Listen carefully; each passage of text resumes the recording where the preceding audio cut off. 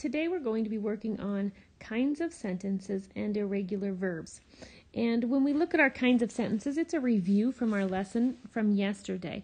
But in this one, we have all 4 different types of sentences. We have declarative sentences, and those are just telling us something, giving us information. We have imperative sentences, and remember, imperative sentences, they give us an order. They tell you to do something. And those both end with a period. We have interrogative sentences, and remember, interrogative asks a question.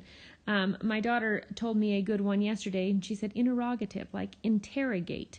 And so it reminded me of that. When you interrogate somebody, you're questioning them. So interrogative sentences are asking a question, and they end with a question mark.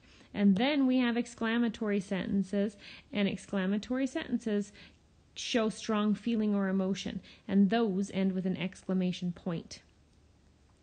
And I'm going to go ahead and actually let you do these on your own, and you only have 4 of them, and that indication tells you that there's probably one for each type of sentence. So make sure you're paying attention and adding in the ending mark to each sentence, and then make sure you're looking for any other kind of punctuation mistakes that might be in the sentence, just like we did yesterday.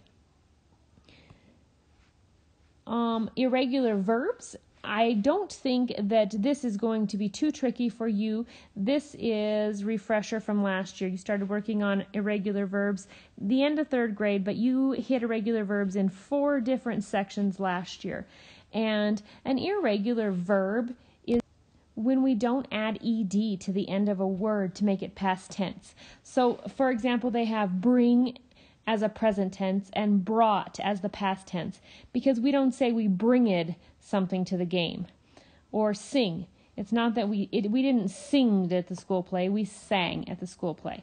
And so when we think of irregular verbs, all we're doing is that we do not add ed at the end. Okay, so it changes the word for us as opposed to just adding ed.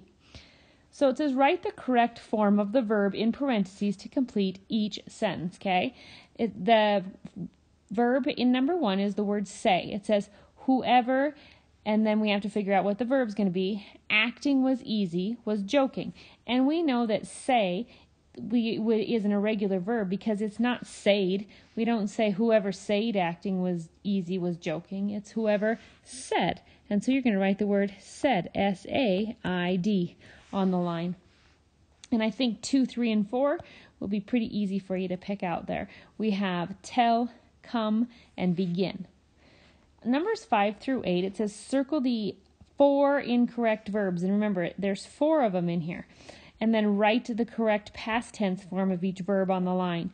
So it says, I'm going to read the whole thing to you so you can kind of listen for them, because one of the ways, or one of the easiest ways I think to identify irregular verbs, even easier than reading them, is to hear them. We practiced for the school play every night. What did we do? First, the director chose people for certain parts. Then we had to learn our lines. At first, I thinked I would never learn them. After we knowed our lines, we practiced how to move around on stage.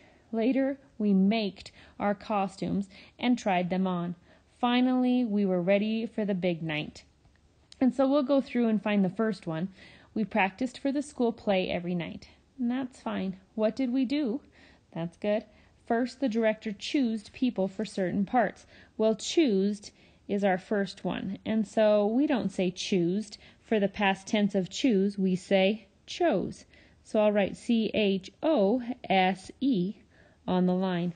And then you're going to find the last 3 on your own, circle them, and then write the correct past tense form on the line.